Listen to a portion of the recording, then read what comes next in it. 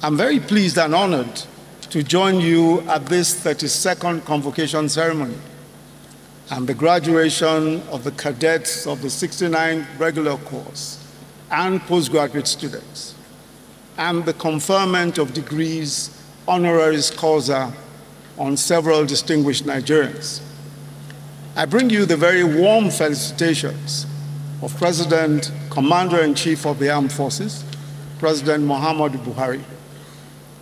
I also congratulate the most deserving Nigerian leading lights who today are being admitted to the distinguished ranks of honorary graduates with the conferment of honorary doctorate degrees.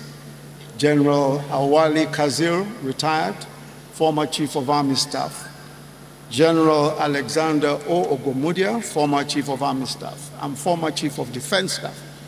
Chief Eric Umeofia, founder and CEO of Erisco Foods, and Professor Fumi Olonishaki of King's College London, the first black woman to become professor at King's College London and first female professor to deliver an inaugural lecture at the college.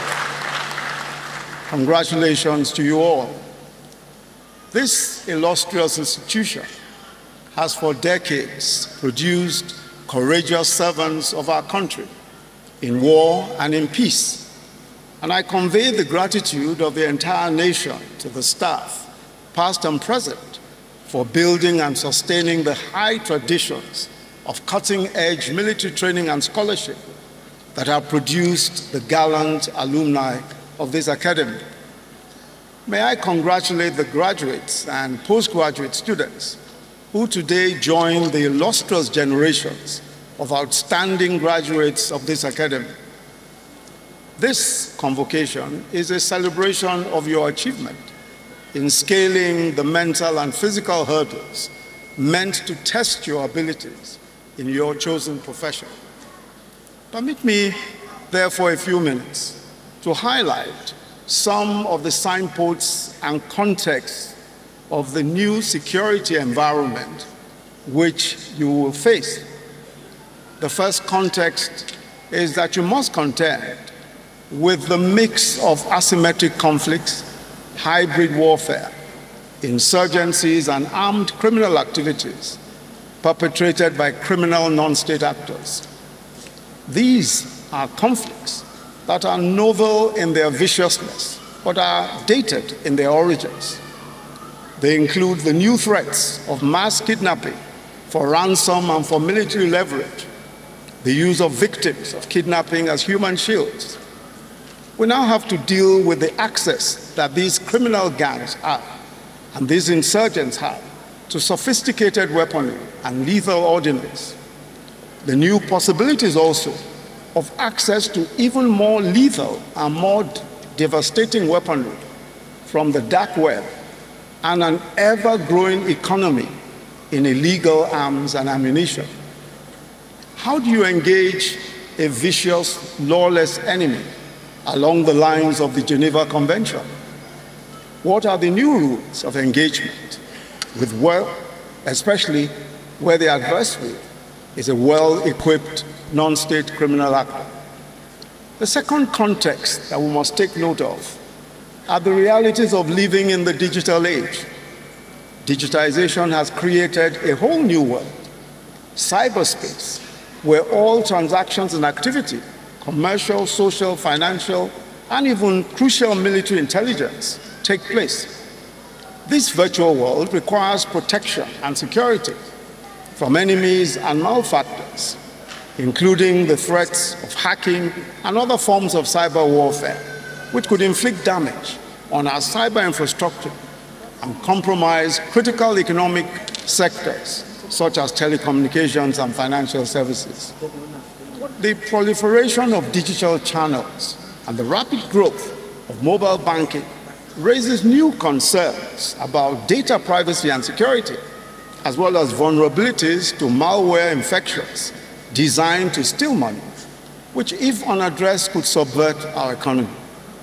We see cyberspace as part of our strategic domain, and this is why the federal government has rolled out legislative and policy measures in the form of the Cyber Crimes Act of 2015, the National Data Protection Policy to safeguard our cyber infrastructure.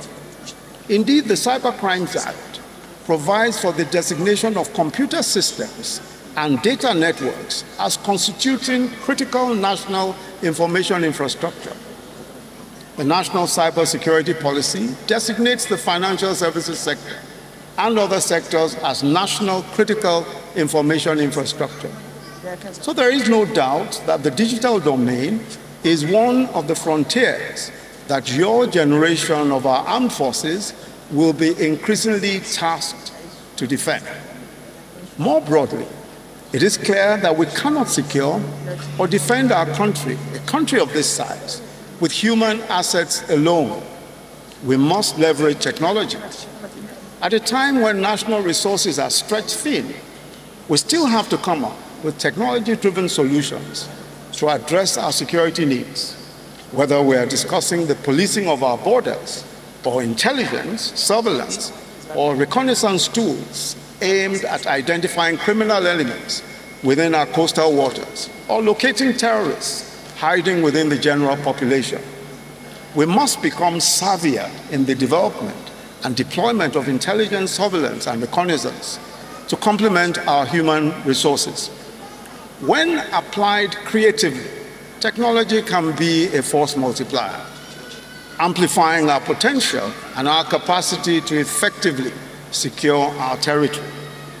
The third strategic context that we must be cognizant of is that of climate change and its implications for national security and military planning. Aside from the threats of environmental damage, as a multiplier of threats of various kinds, desert encroachment and severe weather conditions create new socioeconomic problems. It is more certain than ever that the next few decades will see a sharp decline in the use of fossil fuels, especially oil and gas. Many countries in the global north are not only aggressively preparing for the use of electric vehicles and the decommissioning of combustion engines, but they are preventing also the public funding of gas projects, especially in countries such as ours, which are rich in gas. Aside from the serious revenue loss from declining earnings from oil and gas, there are disruptions that may be caused because of our military's dependence on fossil fuels for transport, for logistics, mobility, and weapons deployment. Certainly, we must rigorously consider the implications of these shifts on our national defense apparatus, because as our country pursues energy transition, it is worth setting a goal for our defense security sector as well, an equivalent energy transition strategy for our military. The quest for clean energy leads inevitably to considering new options for civilian as well as military users. This is a challenge to which your generation of graduates must apply itself. The fourth context that we must consider is that of building our local defense capabilities. Today, the procurement of arms is often subjected to the vagaries of geopolitics, geoeconomics, and the caprices of the international arms industry. And so, in a country the size and population of Nigeria, with threats to our citizenry and sovereignty in different locations, it is absolutely imperative that we build our indigenous national defense capabilities. This means revitalizing our local military-industrial complex and investing in the local capacity to manufacture armaments. All our research and development entities within the defense sector must have as a priority the growth of our local armaments industry. The beneficial effect of this will be twofold. It will gradually reduce some aspects of our defense costs, while enabling us to devote our resources to procure the top-of-the-range, state-of-the-art armaments from abroad. Simultaneously, it will open a new frontier of economic growth by advancing our industrial aspirations with the salutary effect of creating jobs for our people. To borrow a military term, the policy shift will be a force multiplier, enabling us to optimize our resources, maximize our national defense capabilities, and propel local industry. These are worthy goals that should inspire a patriotic military elite. I'm excited to note that the 69th regular course is the first to use the revised, context-sensitive new Defense Academy curriculum. And I commend the CDS, the service chiefs, and the commandant and faculty of the NDA on this phenomenal achievement. Finally, this generation of warrior scholars must devote itself, as its forebears have done, to preserving the unity of this country. This has always been the highest calling of the Nigerian military.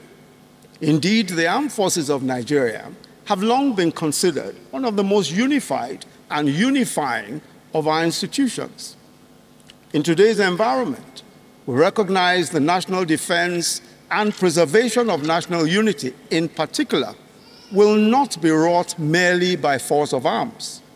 You're all familiar, of course, with the currency of non-kinetic strategies and fifth-generation warfare in contemporary military thought, so I need not belabor the point. It will suffice to say that we must invest in strengthening civil-military relations and enhancing the bonds of trust between our communities and those that have sworn to protect them.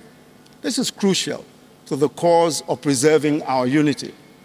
We must not allow the rhetoric and the actions of those determined to use ethnicity and religion to advance their often narrow and selfish interests to affect your belief in the righteousness, the strength, and prosperity for all that a large and diverse united nation offers to all of its peoples. Let me conclude by once again congratulating the graduating cadets of the 69th regular course and postgraduate students. I wish you strength and victory in your service to our nation. And I extend my appreciation to our esteemed guests who took the time to join this impressive ceremony. And I offer my profound congratulations as well to the parents and guardians of the graduates for being pillars of support and sources of succor on their journey to this day. Thank you very much for listening. God bless the Federal Republic of Nigeria.